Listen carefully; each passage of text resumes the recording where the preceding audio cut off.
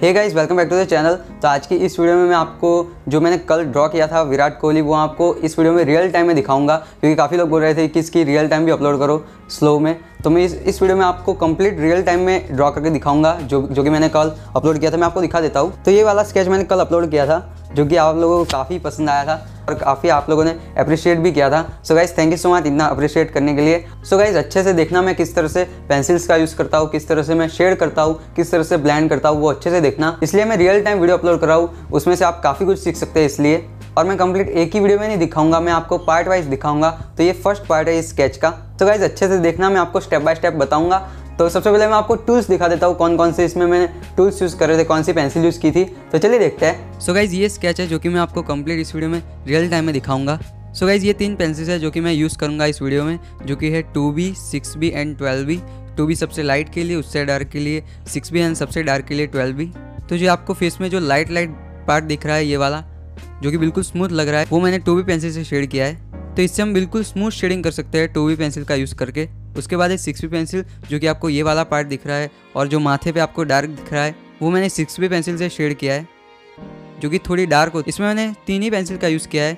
और उसके बाद है 12B पेंसिल, जो कि सबसे डार्क होती है, जो कि ये आईज़ वाला पार्ट दिख रहा है आपको, और जो ईयर में जो डार्क दिख रहा है, उसके लिए मैंने 12B पेंसिल का यूज़ किया है, जो कि काफ़ी डार्क होती है। इसकी जगह आप 10B भी यूज़ कर सकते हैं। उसके बाद है मैकेनिकल पेंसिल्स 0.5 की एंड 0.3 की। तो आपको जो आईब्रोज में जो छोटे छोटे हेयर्स दिख रहे हैं, उसके लिए मैंने मैकेनिकल पेंसिल का यूज़ किया है 0.5 की एंड 0.3 की। वो आपको आगे वीडियो में दिखाऊंगा अच्छे से। उसके बाद है चारकोल पेंसिल, कैमलिन की सॉफ्ट चारकोल पेंसिल, जो कि आपको जो हेयर्स दिख रहे हैं, इसमें बियर्ड दिख रही है और मुस्टैच है, उसमें मैंने यूज़ की है, जो कि काफ़ी डार्क पेंसिल होती है।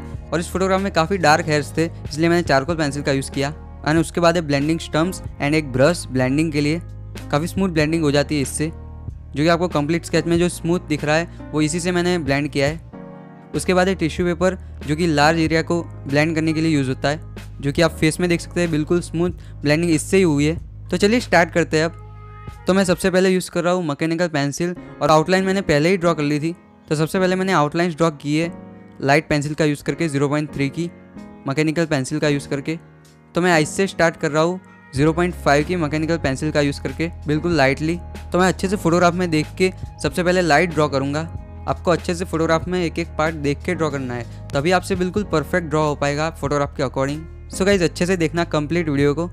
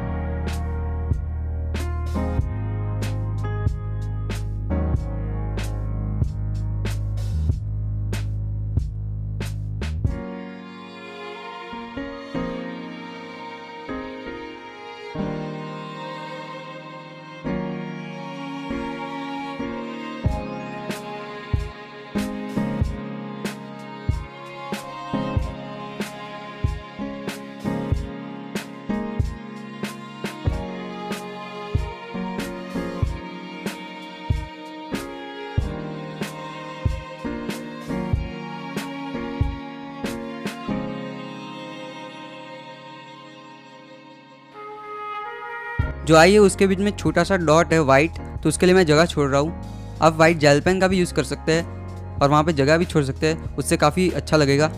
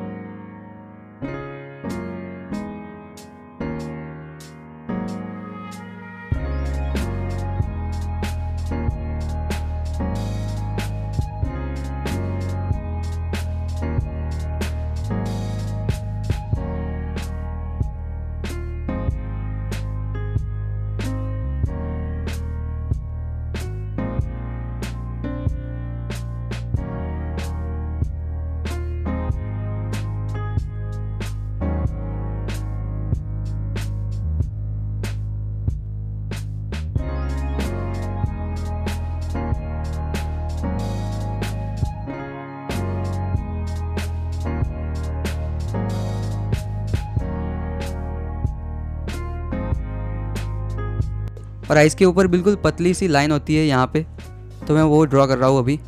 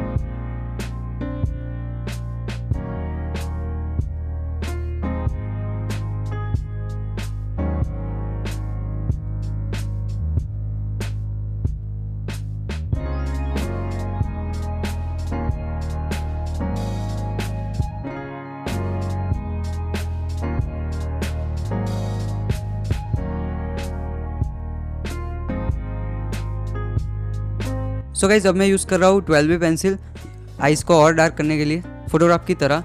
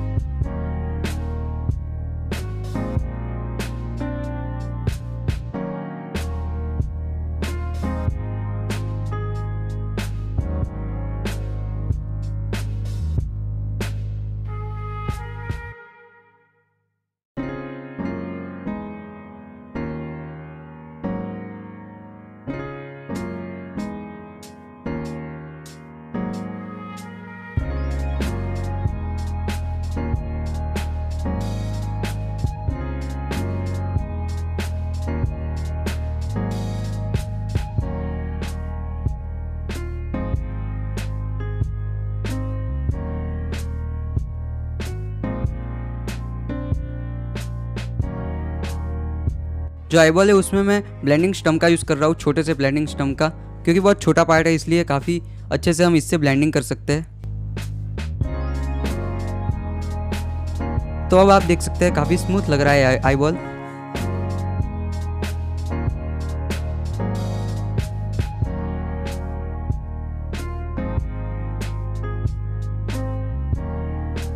अब मैं आईबॉल को फिर से डार्क कर रहा हूँ 12B पेंसिल का यूज़ करके, क्योंकि फोटोग्राफ में और डार्क है इसलिए।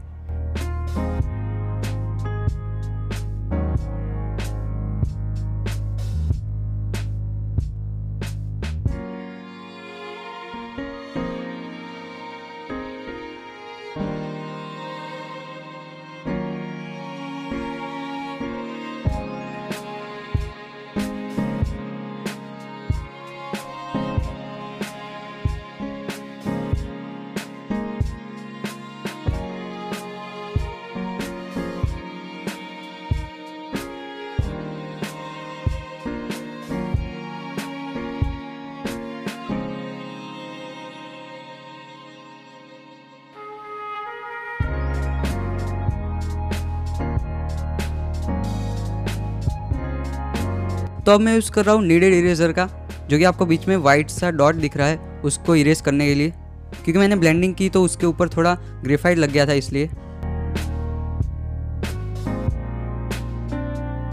तो अब मैं यूज़ कर रहा हूँ 2B पेंसिल बिल्कुल लाइटली शेड करने के लिए।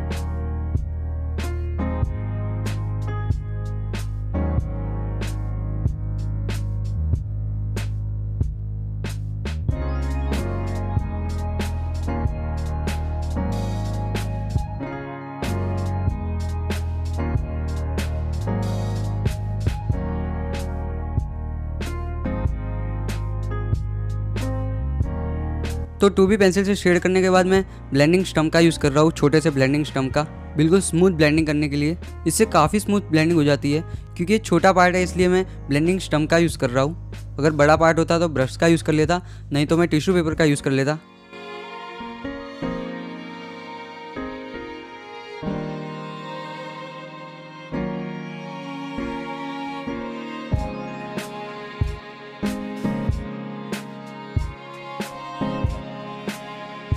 जो आइस के बीच वाला पार्ट है वाइट वाइट, वहाँ पे भी मैं थोड़ी बहुत ब्लेंडिंग कर दूंगा ब्लेंडिंग स्टम्प का यूज़ करके।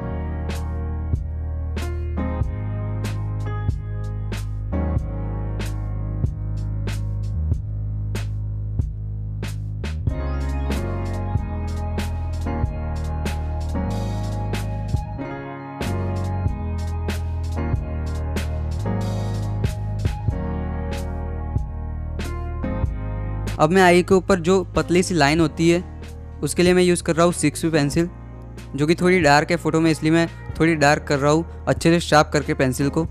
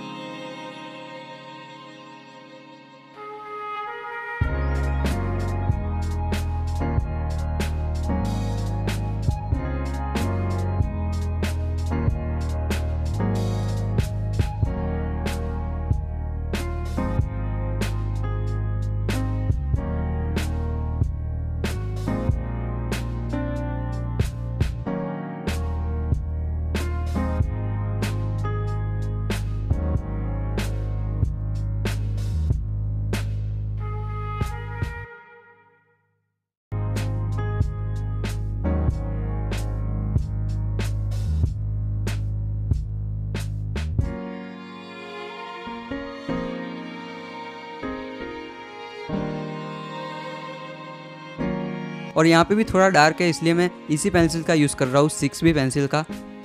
यहाँ पे थोड़ा डार्क कर दूँ फोटोग्राफ में देख के अच्छे से। आपको बस यही देखना है कि कहाँ पे कितना लाइट है, कहाँ पे कितना डार्क है, वही देखना है आपको। उसी तरह से आपको पेंसिल का यूज़ करना है, जहाँ पे लाइट हो वहाँ पे लाइट पेंसिल का यूज़ करना है, और जहाँ पे डार्क हो वहाँ पे डार्क पेंसिल का यूज़ करना है। और बिल्कुल स्लोली ड्रॉ करना है, जिस तरह से मैं कर रहा हूँ, बिल्कुल स्लोली शेडिंग करनी है, तभी बिल्कुल अच्छे से रियलिस्टिक कुछ बना सकते हैं हम।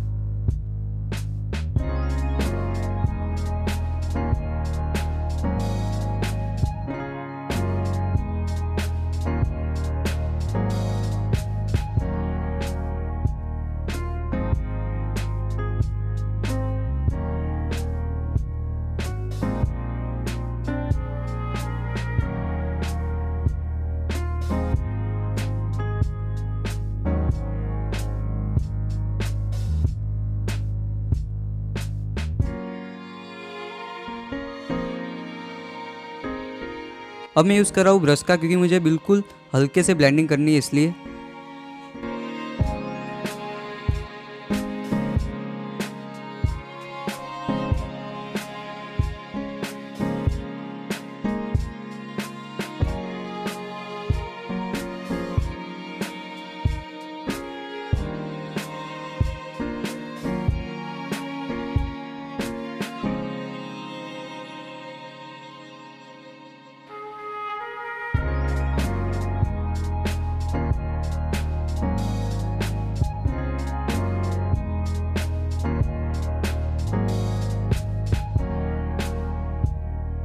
सो गाइस, अब मैं यूज़ कर रहा हूँ 0.3 की मैकेनिकल पेंसिल का, क्योंकि यहाँ पे छोटे छोटे आई लैशेस है उसके लिए।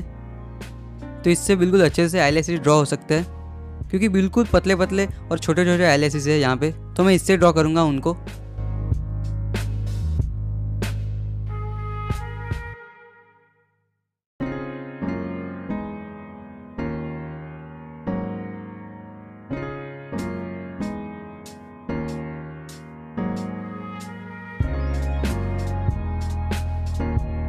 अब मैं फिर से ब्लेंड कर दूंगा ब्लेंडिंग स्टम्प का यूज़ करके बिल्कुल स्मूथली।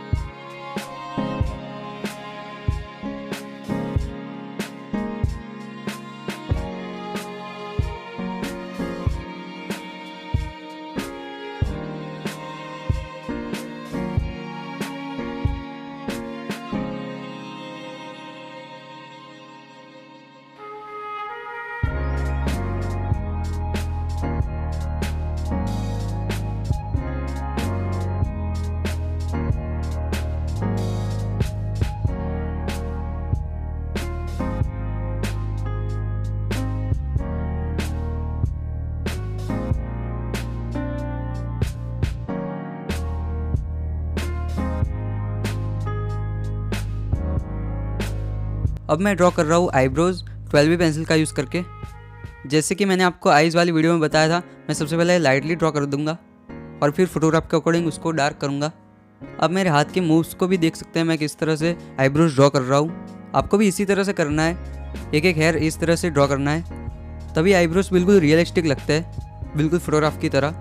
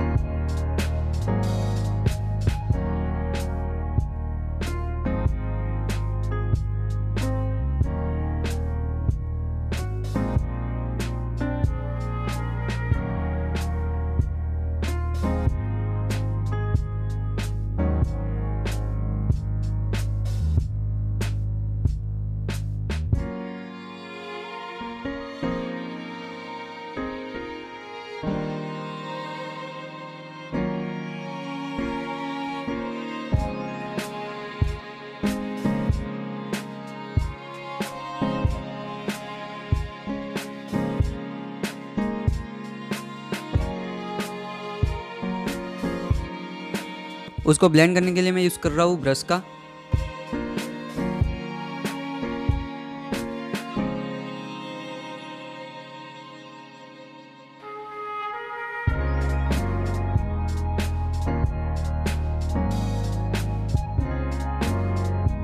अब जो छोटे छोटे हेयर्स है आईब्रोज में, उसके लिए मैं 0.5 की मैकेनिकल पेंसिल का यूज़ कर रहा हूँ।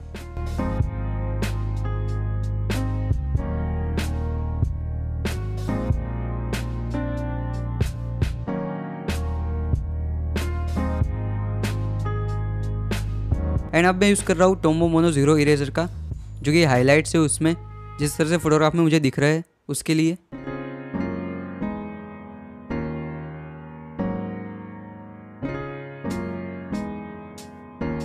अब मैं फाइनली इसमें थोड़ी बहुत फाइनल टचिंग कर दूंगा।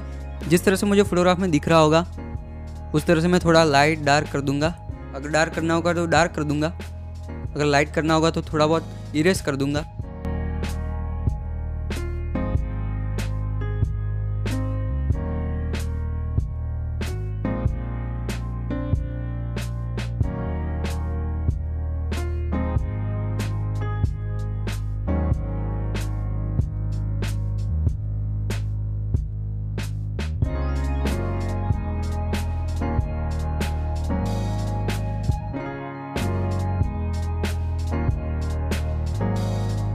सो गाइस, पहली आई कंप्लीट हो चुकी है।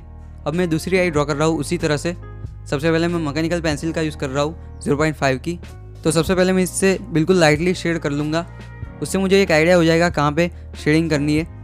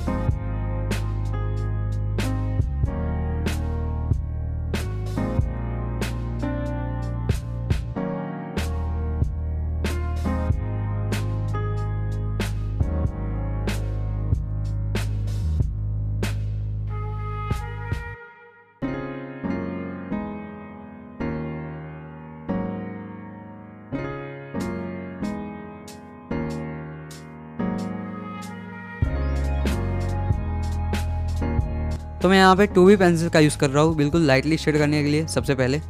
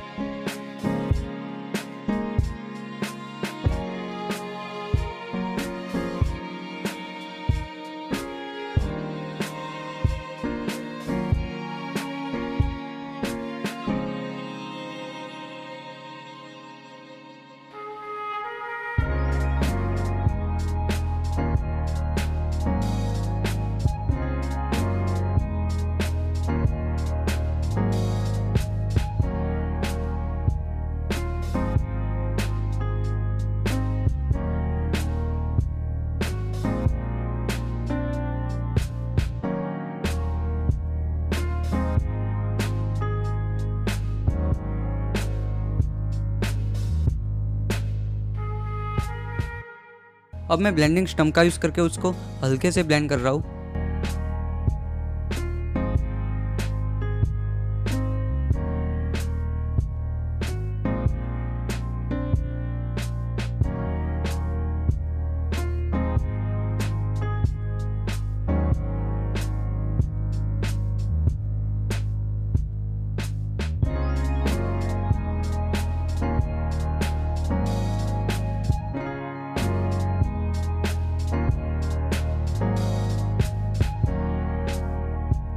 और थोड़ा बहुत टिश्यू पेपर का भी यूज़ कर रहा हूँ बिल्कुल स्मूथ ब्लेंडिंग के लिए।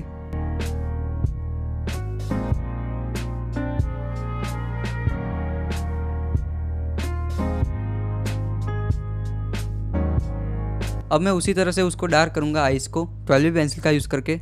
आप इसकी जगह 10B भी यूज़ कर सकते हैं, मैंने जिस तरह से आपको बताया, जो भी आपके पास डार्क पेंसिल हो।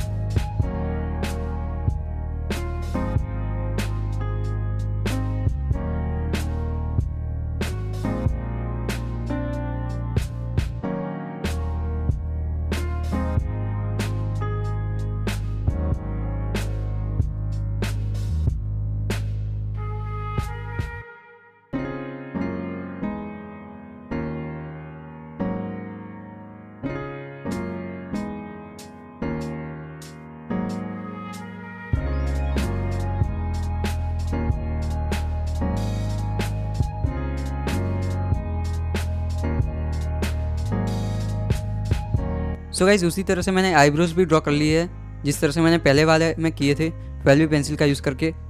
और मैं उसके बाद यूज़ कर रहा हूँ 6B पेंसिल थोड़ा बहुत और डार्क करने के लिए, जो कि मैंने 2B पेंसिल से शेड किया था लाइटली।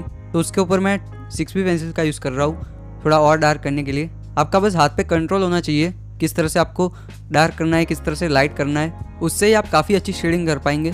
जैसे कि आप इस वीडियो में देख सकते हैं मैं 6B पेंसिल का यूज़ कर रहा हूँ डार्क के लिए, और मैं उसी पेंसिल से थोड़ा बहुत लाइट भी कर दे रहा हूँ। तो ये सब कुछ आपके ऊपर है, आपको हाथ पे कंट्रोल होना चाहिए। आपको जितना आप ज़्यादा ड्रॉ करोगे उतना आपको हाथ पे कंट्रोल आ जाएगा, जितनी बार आप ज़्यादा शेडिंग करोगे।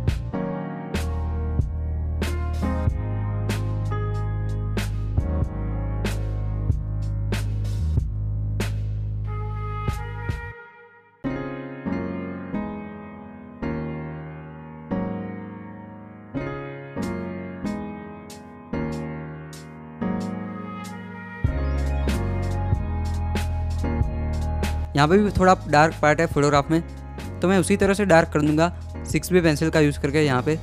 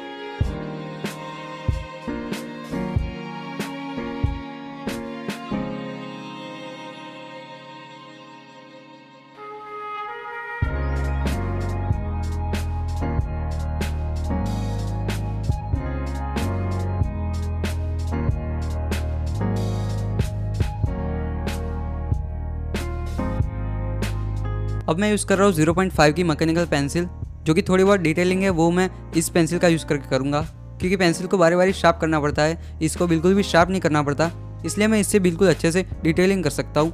आप पेंसिल का भी यूज़ कर सकते हैं बिल्कुल अच्छे से शार्प करके।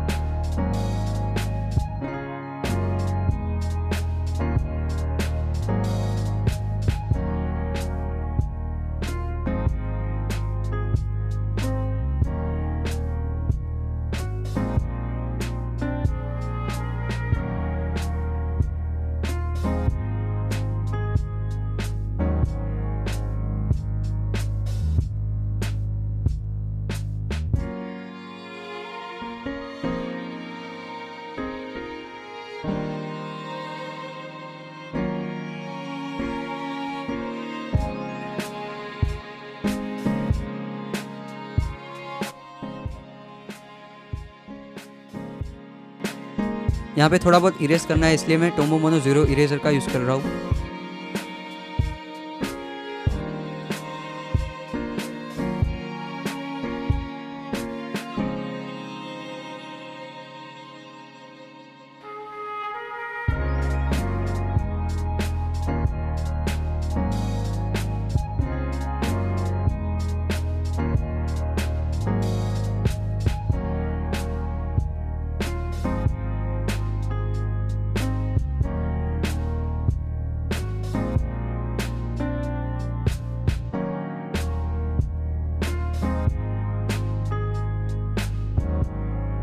तो यहाँ पे थोड़ी मिस्टेक हो गई है, थोड़ी ज़्यादा शेडिंग हो गई है, तो उसको ठीक करने के लिए मैं नीडेड इरेजर का यूज़ कर रहा हूँ, क्योंकि इससे बिल्कुल अच्छे से इरेज कर सकते हैं, बिल्कुल भी हमारी ड्राइंग ख़राब नहीं होती। तो आप देख सकते हैं अब काफ़ी अच्छा लग रहा है।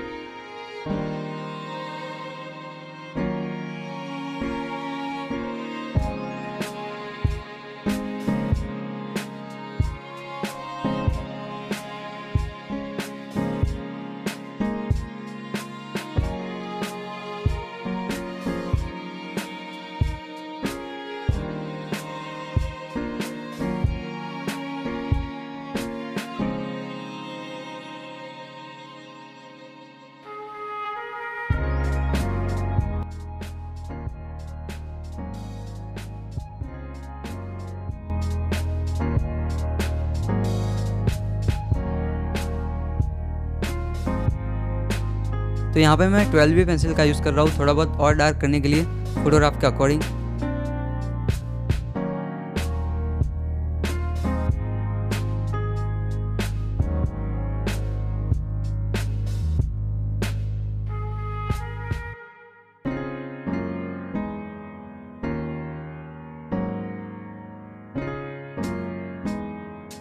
और ये बिल्कुल छोटा पार्ट है, इसलिए मैं ब्लेंडिंग स्टम्प का यूज़ कर रहा हूँ ब्लेंड करने के लिए, और मैं बिल्कुल हल्के हाथ से ही ब्लेंड कर रहा हूँ।